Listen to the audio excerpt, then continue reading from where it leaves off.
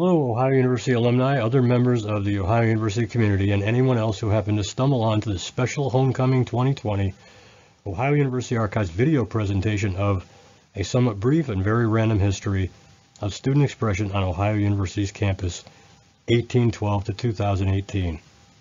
I am Ohio University Archivist Bill Kimok, and I have just a few words for all of you before we take off with this presentation.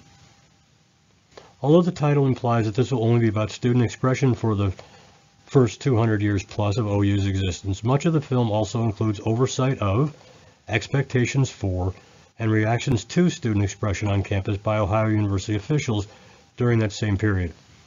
Indeed, the presentation begins with the very first rules for student behavior and expression and ends with the most recent rules regarding student behavior and expression. I also wanted you to know that I know that there's a lot more to this story, but we are not writing a book here, so things will be left out, which possibly some of you will think should have been included. Even if I made this a 2 or 3 hour thing, there'd be lots of stuff that would have to be left out. But I have it whittled down to 47 or 48 minutes, hoping to spare everyone from having to listen to me drone on for a ponderously seemingly endless time, which may occur anyway. Anyway, with all of that said, thank you for being here, and let's get this thing started.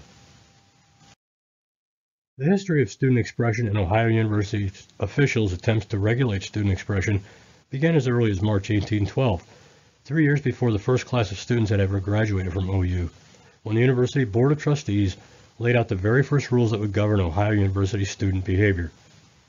Important for our purposes this evening is that 1/3 of the university's first 16 resolutions laid out by the board regarding student behavior specifically related to student expression in one way or another.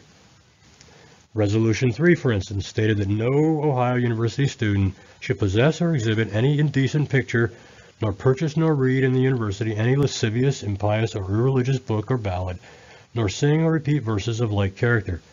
And if any student should be convicted of lying or profanity, he shall be punished according to the nature and heinousness of the offenses. Resolution 4 stated that if any student shall quarrel with, insult, or abuse a fellow student or any person whatever, he shall be punished.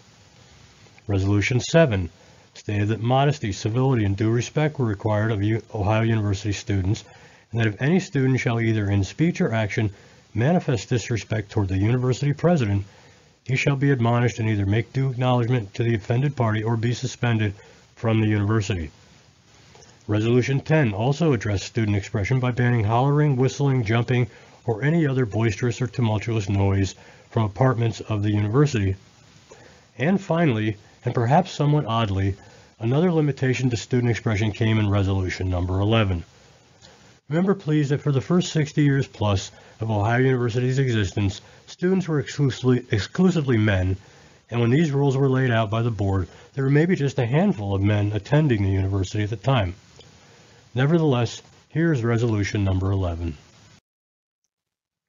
Which stated that no student shall disguise himself by wearing women's apparel or in any other way under such penalty as the president and the board may see cause to inflict.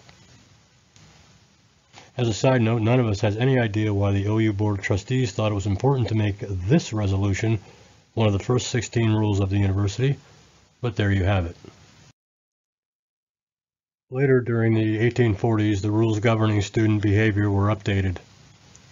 The enrollment at OU was still male, but nothing was written in these new rules about dressing up as women, so we can assume that either the fad among college students at OU had passed, or perhaps the Board of Trustees members of the mid-19th century had just become more progressive.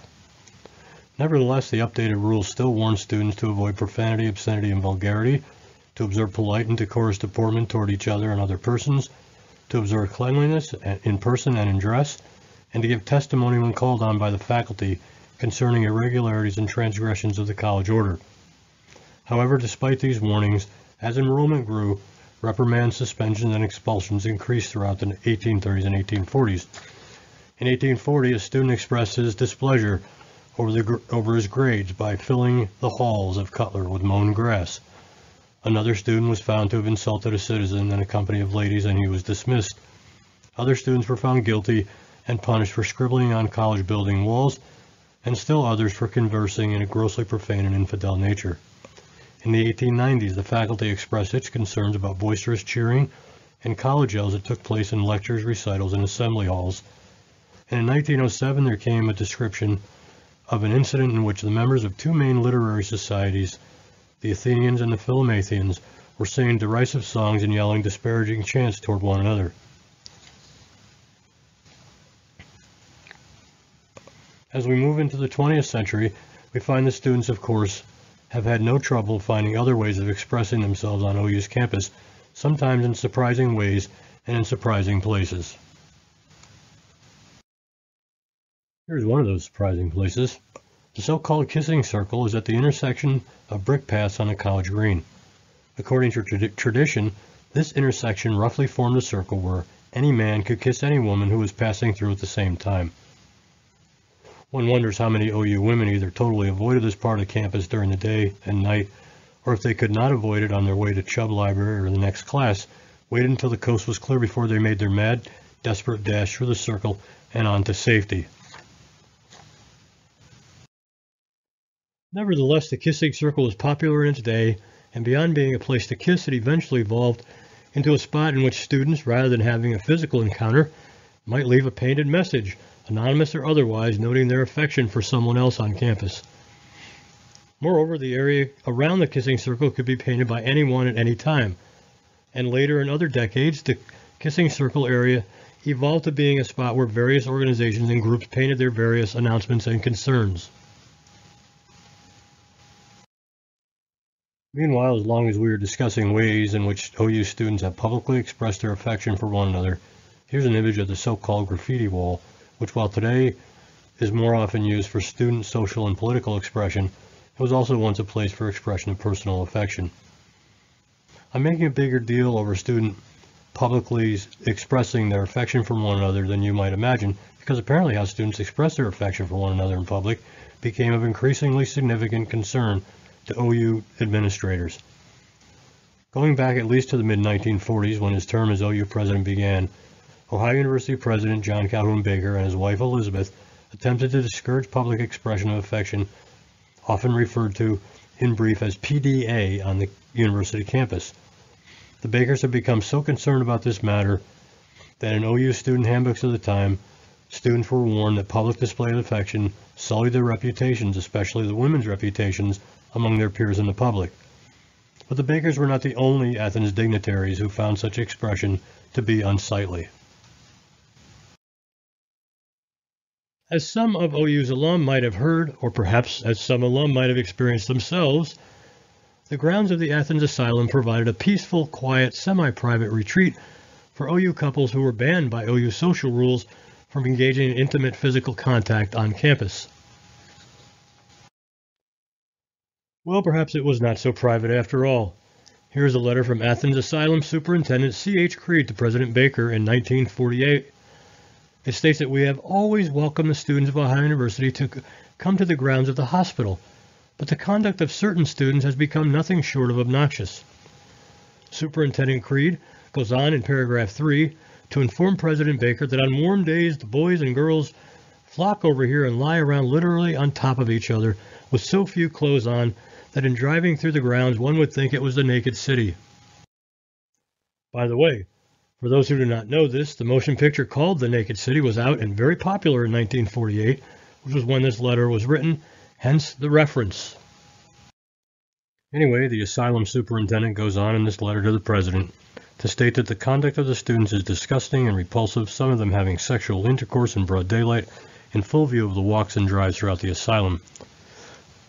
He repeats that he is happy to have the students visiting the grounds of the asylum, but only if they, as he writes, can conduct themselves in a manner comparable to that of our mentally ill patients.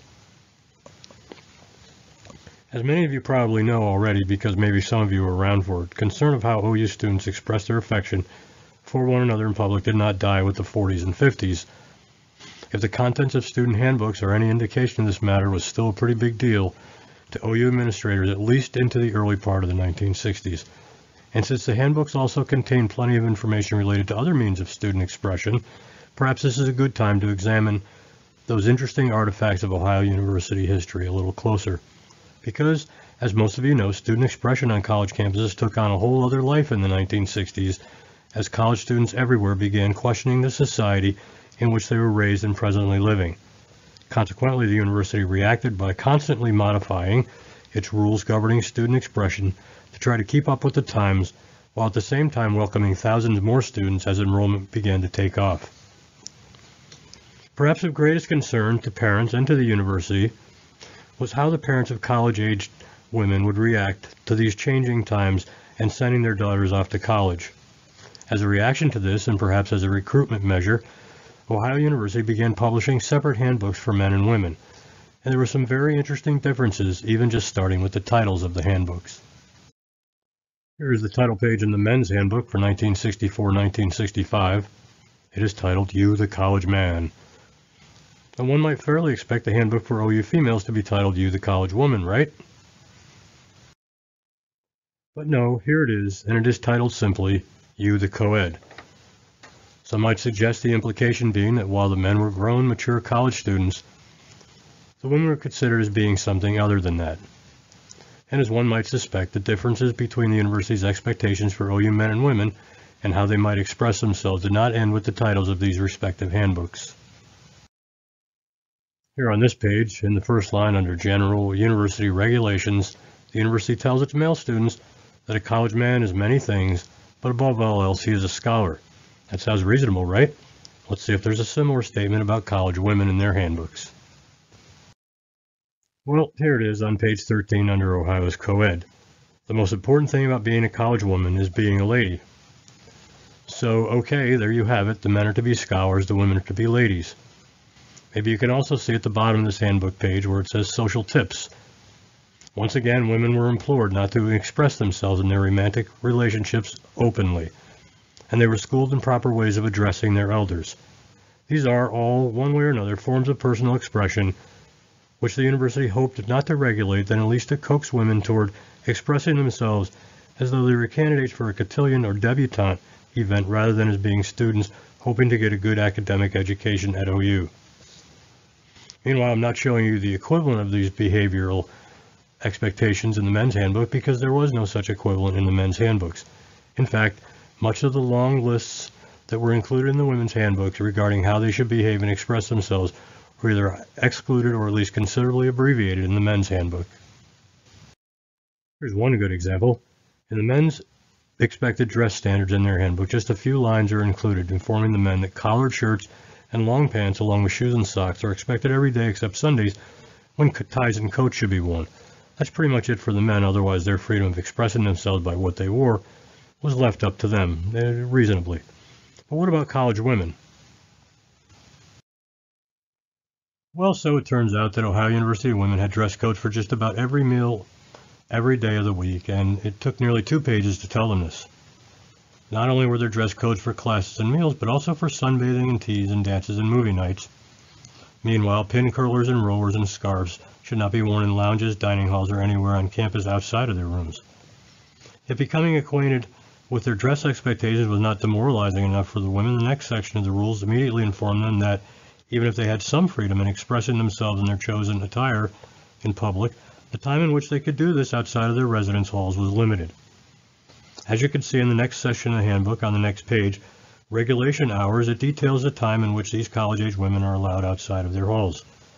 According to these rules, women must be in their residence halls by anywhere from 10 to 11 on weeknights, depending on their years in college, and by 12:30 a.m. on weekends, except for special occasions such as J-proms, when they could stay out until 1:30 a.m. In all cases, women must not leave their residence halls until after 7 a.m. I looked for a similar section in the men's handbook, but there was no such curfew for men. Again, I bring this up in this presentation because this was a limitation on how students at OU could express themselves, even regulating when at least half the student population could do so. By the way, I've heard rumors that women develop methods of circumventing these hours rules especially. Maybe some of you who were here for that time could share with us some of your memories of that in our Mapping Memories exercise. Whatever way women took matters into their own hands covertly, perhaps again circumventing those rules, as you will see in a later slide, women officially took matters to their own hands later in the 1960s and got the curfew rescinded. Moving along now, any report on the history of student expression at Ohio University would be irresponsibly incomplete without some mentioning of student written expression. The student newspapers are an excellent example of representation of student expression throughout the 20th and so far the 21st century. Here are just a very few examples of student expression as they were printed by the Green and White, which was the predecessor to the Post. In these examples from the 1930s, you could see that students were protesting war. They were protesting against the existence of an ROTC on campus, which mostly came about as a result of the forming of the 7 college system. And then they were also protesting about how faculty had been criticizing student reviews of performances and recitals. Meanwhile, here is the Post reporting on race issues and discrimination in Athens at Ohio University, which were more and more prevalent as more African Americans moved from the South to the North during the Great Migration. The Post has continued throughout the years to be a spokesvehicle for student expression and a catalyst for fomenting student expression in its editorials. The Post and its Green and White predecessor employed a lot of fine writers who've gone on to make their mark in journalism one way or another, and as such would be worthy of their own history. In fact, there are several other student publications that could be mentioned here. However, for the purpose of moving along through this brief presentation, we have to be selective, and so we will just mention one more student publication, mostly because it's so much fun to talk about it.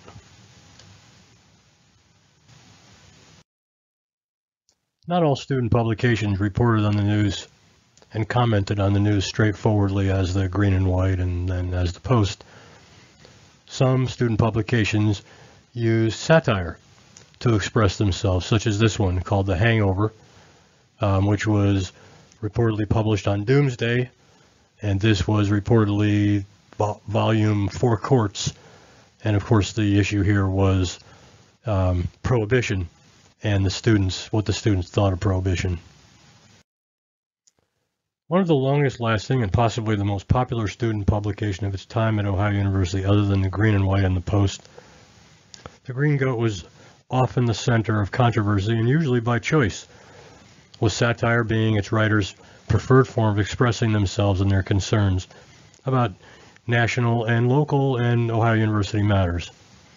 First published in 1913, with this as its first cover, the Green Goat was above all else intended as a humor magazine, and as far as I can tell, it was the first absolutely independent student publication at Ohio University, which means that the students who published it hired and paid their staff independent of university support, did all of its own design, all of its own writing, and basically published independently of any university political strings, rules, or financial aid.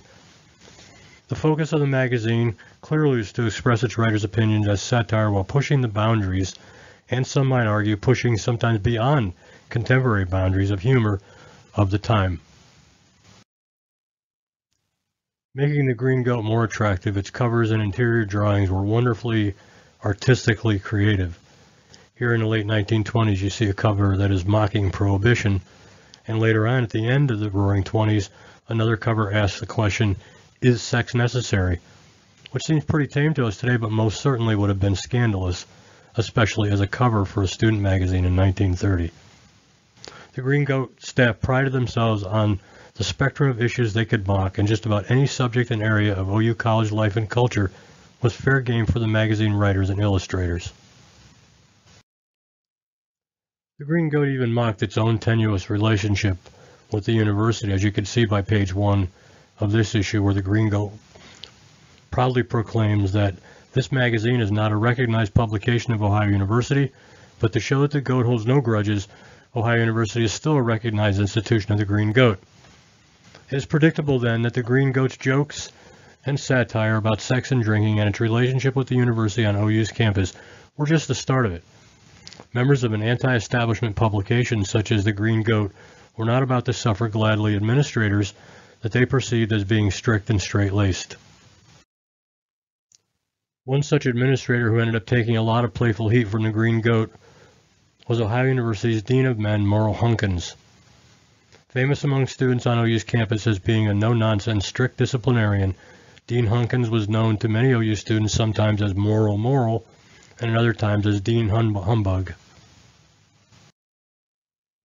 And so, in this mid-1950s Green Goat, the writers apparently thought it was great fun in depicting the dean as Adolf Hitler, allegedly enjoying, and I'm quoting from the article, a fine OU post-editorial titled Conformity, a Positive Force in University Society. As you can see in the same issue of the Green Goat, OU's police staff also came in for some sharp Green Goat satire, as the goat included an illustration of a Nazi military parade, but instead gave it the caption, Campus Police exhibit the forward look with shiny new cars and other disciplinary equipment. Before I go further, just a few words in defense of Dean Hunkins. He responded in writing to President Baker's concern about this issue of the Green Goat, writing that it really was not such a big deal to him, and he thought that the Green Goat would have to go a lot further in the way of vulgarity for it to become a candidate for censorship. This was not uncharacteristic of the dean, for in the earlier 1950s he had written passionately to the president, expressing his concerns that so-called McCarthyism had the possibility of shutting down free expression on college campuses. And of course, this was not an empty concern on college campuses during the 1950s, as our exploration of student expression on OU's campus will demonstrate. The issue of free speech and expression really took off on college campuses across the country during the 1950s and early 1960s, especially after Ohio State University instituted its famous resolution prohibiting the appearance of certain speakers from its campus. Allegedly concerning itself with national security, Ohio State University's Board of Trustees ruled in September 1951 that OSU's president could bar any speaker he wished to bar from addressing students on campus. Ohio State's decision to squelch public expression became known widely across the country on college campuses as the gag rule. At least somewhat likely because of OSU's geographic proximity to Athens, in 1962, newly installed OU President Vernon R. Alden was frequently asked by students during the fall of his first year as OU's president to take a position on the issue of outside campus speakers coming to the Athens campus. But before pronouncing a verdict in this matter, President Alden and his staff did their homework, and in doing so they relied heavily on a speech that was made by the University of New Mexico president Tom Popejoy in July 1962. Popejoy had stated that an American university is a place of free inquiry, postulating questions, criticism, controversy, debate, and doubt in all matters, social as well as scientific. Popejoy insisted that because of these reasons, the university must remain a place of learning where students and faculty can search for the truth uninhibited. Among a sampling of other papers in President Alden's papers, his study of the matter of speech on campus and policies also included Indiana University and the University of Minnesota, at which student organizations were deemed to be free to invite just about whomever they wanted to speak on campus. It is obvious from President Alden's eventual statement of policy relating to speakers at Ohio University that he had been influenced by these words, ideas, and reports. Of course, President Alden's policy statement began in big bold caps, the Constitution of the United States. Because when you start your decree with the Constitution, people really have to take you seriously. After spending a little time mentioning responsibilities that come with free speech, President Alden stated that at Ohio University we believe that freedom of inquiry and discussion is essential to a student's educational development, and we recognize the right of our students to engage in free discussion, to hear speakers of their choice, and to speak and write without fear of administrative action. So as it turns out, this is not just a speaker's policy, but a document relating to free speech in general on campus. And this philosophy of allowing free expression on campus would eventually be tested and constantly modified throughout the 1960s and actually forever since then. In the 1964-1965 handbook, which of course was published before the academic year 1964-1965, there's only one line about student protest, and it actually occurs within the same paragraph as a line about water fighting.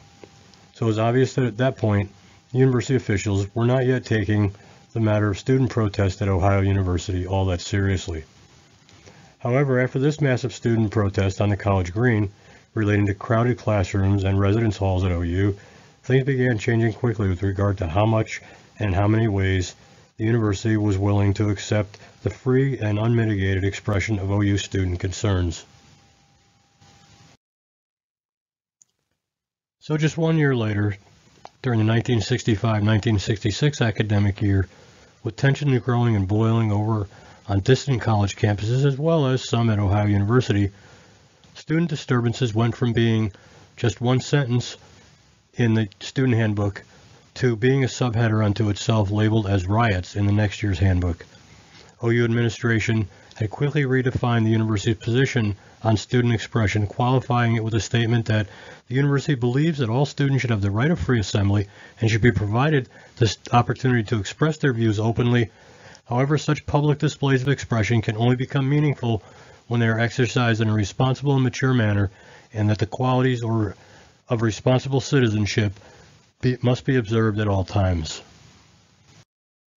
In the 1966-1967 handbook, just a year later, student expression took up well over 2/3 of a special section on university policy, as students were encouraged, instead of protesting, to air their grievances in student newspapers and through the student government and other recognized student organizations. So as you can see, over the course of just 3 years in the handbooks, university concern over these matters had escalated from a simple sentence in the 1964 student handbook to a full subheading and then to a whole section of a student handbook. Then a year later in the 1968-69 handbook, not only was it discussed about how students could protest, but also there began to be this reservation system for where students could place banners and where they could place tables when it came to protests. This would be a precursor to OU's eventually system of reserving so-called free speech zones for such events, which will come up later in this presentation. Okay, so despite the university's stricter tone in addressing student expression on OU's campus, there were still many protests, in fact too many during the mid and latter part of the 1960s for us to go into all of them during this presentation. So for the sake of brevity, I will briefly mention 4 areas of student activism that raised eyebrows and fomented change on the OU campus. I told you I would get back to the women's rules issue. With 850 women staying out past their curfew and protesting the women's hours matter, it left the university with very little choice but to back off on the curfews. It was not as though the university was going to have 850 students arrested or even send them home, and that would have meant refunding their tuition fees and room and board. So even though expulsion was mentioned by the administration afterward, it never happened, and this was the end of the curfews. Earlier in the presentation, a slide came up demonstrating the post raising the issue of discrimination in Athens. During the earlier 1960s, the tradition of student concern for civil rights continued as numerous rallies took place on campus related to civil rights, some of them led by nationally well-known speakers, such as the Reverend Fred Shuttlesworth, who spoke at Ohio University twice during the 1960s. Meanwhile, as OU students participated in several nationally famous civil rights marches, as you see here, the one from Selma to Montgomery, President Vernon Alden cheered them on with his open letter to the newspaper. In April 1968, when Dr. King was assassinated, OU students protested in the peaceful style of Gandhi and King by staging the sit-down strike in the middle of Court and Union in the center of Athens.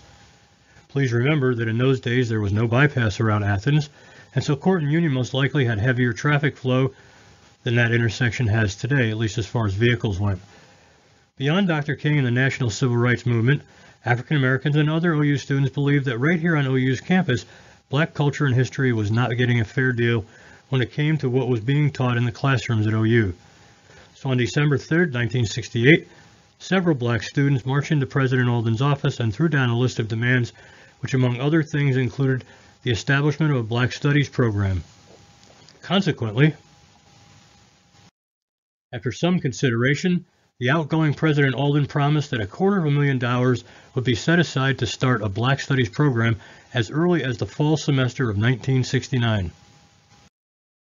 And surely enough, as you can see from this first brochure advertising the Black Studies program, it was indeed up and running by the fall.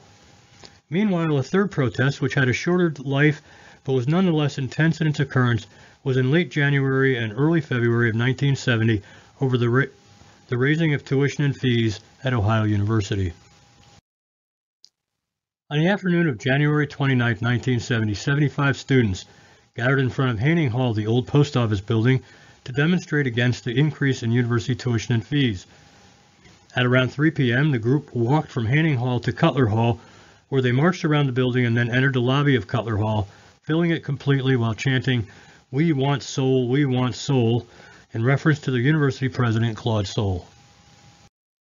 For his part, President Soul offered to meet with a chosen few of the protesters the next morning to explain the reasons for the increase in tuition and fees, but the group refused that as an alternative, and the next morning, as 150 students gathered again around Cutler Hall and began breaking windows and ignoring a restraining order, the Ohio Highway Patrol and Athens police arrived.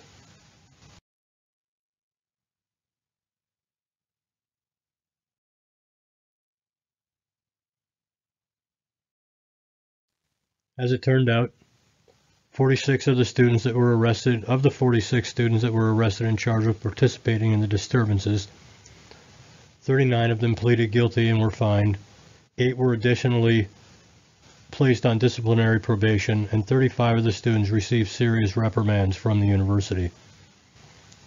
This certainly all sounds serious enough, but of course it would just turn out to be merely a warm-up for what was to come in April and May of that spring. As we have said earlier, as far back as the 1930s, students and faculty at OU were speaking out against American involvement in wars. And even in relation to the war in Southeast Asia, there were anti-war protests on the OU campus throughout the mid to late 1960s. Here's an example of a peaceful student march on Court Street in acknowledging the national moratorium on the Vietnam War in the fall of 1969. And here are students protesting at the Soldiers' Monument during that same moratorium in the fall of 1969. However, the war, the draft, and the ROTC-related protest activities began to be turned up a notch after April 22nd, when 9 OU students staged a so-called sit-in in an ROTC class on campus. After the protesters refused a request to leave, they were arrested, and they were banned from campus by edict of the Board of Trustees and President Soul. What followed were several days of intense but still relatively peaceful daytime protests as OU students gathered on the college green to air their grievances in one way or another. For instance, there was a series of so-called teach-ins in which university professors brought their classes to the green to address the war, the draft, student power, and other social issues.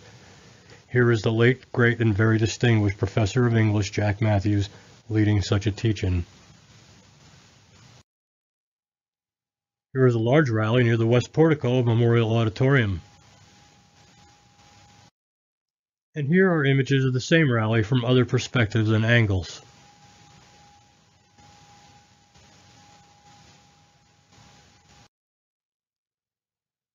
Still, things remained relatively peaceful on OU's campus until the last days of April, when word came that President Nixon had expanded the war in Southeast Asia to Cambodia. And in Athens and elsewhere across the country, especially on the college campuses, all hell was about to break loose. Most of you know the story. On May 4, 1970, at Kent State University, where Ohio Governor James Rhodes had sent the National Guard to oversee protests, 4 students were shot and killed, and several others were injured by National Guardsmen. The politics and the aftermath involving Kent State and those students, and the Guard and the Governor, are not within the purview of this discussion, but it was at this point that the demonstrations at OU became more and more violent, especially at night when riots took over the green and on the streets of Athens, and confrontations between campus and local police and students escalated. After that, the violence intensified night after night through that first and second week of May. As you can see an example of it from the scene at the intersection of Court Street and Union Street in Athens.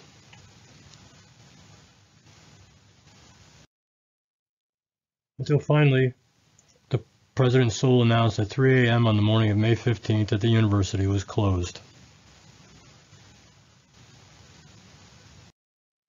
It was at that time that the Ohio National Guard, who had been withheld from the action until the official announcement of the closing had been made, marched up from the Athens Fairgrounds and began oversight of the transition, during which OU students were told to gather their belongings and get off campus within 48 hours. Remember that this was during academic quarters, and so the middle of May was actually the middle of the spring quarter, and there was still nearly a month left of the academic term. So closing the university at this time was a major event. There was not much humor in this, but I did find some comic relief a few years ago at a homecoming display when an alum said to his wife, "Thank God for those protesters, honey. If they hadn't closed the university that spring, I never would have got through calculus." During the summer of 1970, after the smoke had cleared, literally and figuratively, President Claude Sol gathered a community workshop with the responsibility of improving conditions and taking a fresh new look at student expression policy, which came out of this task force.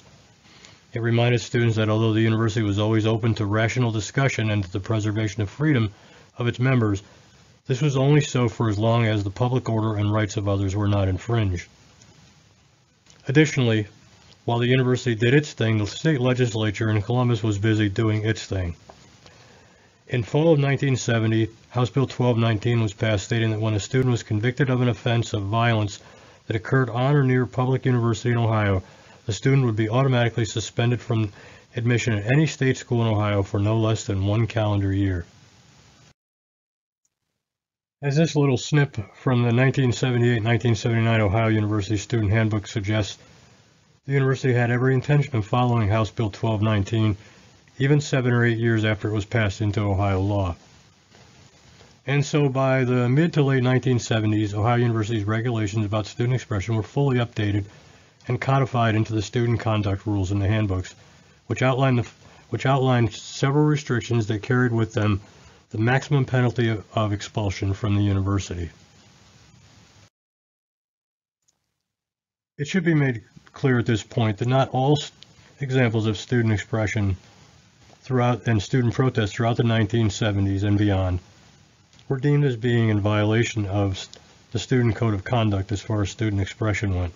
For instance, in 1979, Take Back the Night, a protest mostly by OU women to bring attention to sexual assault on campus and in the community, started as an annual tradition that continues today.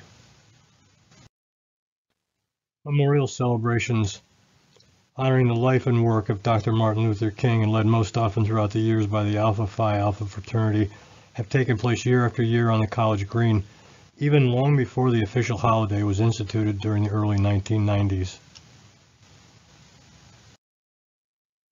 OU students in sympathy with the unionized farm workers protested the university serving non-union produce in the dining halls.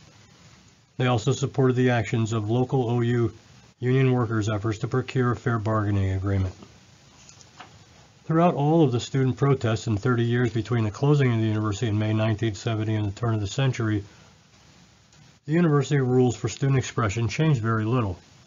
However, things did change when during the early 2000s, the university laid out what it referred to as reservable space zones and later codified the zones under a use of outdoor space official university policy. Here's the overall map of reservable spaces, with darkened areas being the designated locations that could be reserved for public engagement and expression. Some of these spaces, as you can see, are far outside where students might usually centrally gather for protests. Hillgreat Park, the Aquatic Center, the Stocker picnic areas are examples of places where students were unlikely to gather for their voices to be heard.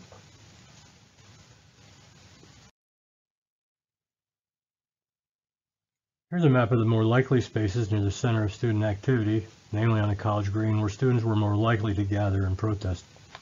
But according to this map, protests around the Civil War Monument was banned, and although the west portico of Memorial Auditorium was still a space allowed for public speech, there was now a boundary over which the protesters could not spill or risk university reprimand and possible arrest. Students, seeing the space limitations as restriction of their rights, disparagingly called those reserved space areas free speech zones, suggesting that public space for exercising their First Amendment rights to freely speaking was being severely restricted by the university. Once again, for the sake of time, I will not document all the student protests from 2000 through 2018. As you could see from these newspaper clippings, at least according to the Post, every time a protest came up and was thwarted by policy, students were concerned about their right to free, unfettered expression being violated. But nothing of note was changing. However, there were a couple of protests that eventually led to the new policy that we're going to be discussing at the end of this presentation, and at this time I will talk about those. In the fall of 2014, an incident unrelated to Athens and Ohio University was the reason for a significant peaceful protest on Ohio University's campus. On August 9, 2014, Michael Brown Jr., an 18-year-old black man in Ferguson, Missouri, was fatally shot by a white police officer. When a Missouri grand jury subsequently voted not to indict the police officer with any crime, OU students gathered in protest on the fourth floor of Baker Center, where they remained protesting until after the building was supposed to be closed at midnight. However, university officials announced that the building would remain open until the students were ready to leave, citing the university did not want to disrupt at this time the students coming together at this moment to heal and support one another. Subsequently, no arrests were made and at about 2:30 a.m., the remainder of the protesters peacefully left Baker Center. But this is important because of the precedent that students may have thought that it set for the last incident of student expression that we will mention in this presentation, which led directly to the university updating and clarifying its policy on student expression on OU's campus. On February 1, 2017, Ohio University police arrested about 70 protesters on charges of criminal trespass after they refused to leave a sit-in demonstration inside Baker University Center. The arrests were made after protesters ignored university officials' complaints that the protesters were negatively impacting Baker Center operation, blocking egress from the building, and creating a safety issue. Explaining why the reaction was different this time than it had been in 2014, when the students who were protesting the Ferguson shooting were allowed to stay in Baker Center, the police chief reportedly responded, "The problem is that every time we allow anyone to take up this space in Baker Center, we've got to allow everyone to do it. That means that if the Ku Klux Klan came in and sat in the Baker Center rotunda, we'd have to let them stay if we had previously allowed other people to stay." Meanwhile, the charge was criminal trespassing, and some of the arrested students pled guilty while others waited for their day in court. As it turned out, nearly 2 months after the incident, an Athens Municipal County Court judge dismissed the remaining charges against the protesters at the request of city law director who had been asked by OUPD to drop the charges. Nevertheless, OU administration knew by then that its policy covering student expression was flawed and incomplete, and it immediately set about to create its most comprehensive student expression policy of all time, which after several months of meetings and deliberations and advising and consulting resulted in this. Affirming that the value of free expression on campus was topmost in their minds, but admitting that application of such broad values on college campuses is a complex matter, Ohio's most recent policy, Policy 01.040, regarding student expression on campus, was published in July 2018. This new policy stated that, among many other things, that while mere inconveniences created by protests should and would be tolerated by the university, genuine disruption of university business would not be tolerated. But the document did admit that sometimes defining the difference between the two can be difficult. Just as President Alden's document almost 60 years before had gone to the Constitution for basic support, so too did the new policy. But it added that while almost everyone in the United States is aware of the First Amendment rights to free expression, not everyone shares a common understanding of what the law requires, prohibits, or permits. And so the document then explains the policy in detail to include several scenarios in which free expression might or might not be limited. For instance, one issue is content neutrality. The university is concerned about that the expression must be written and enforced without regard to the content of the expression. Next is protected protest versus civil disobedience, meaning that protesters on campus may express their views in many ways so long as they are not disruptive or violate basic use of area rules. The policy especially explains that civil disobedience is different from free expression because by definition it involves breaking the law, and there is no constitutional right to break the law or even to substantially be disruptive, and so civil disobedience on campus may result in disciplinary and legal consequences.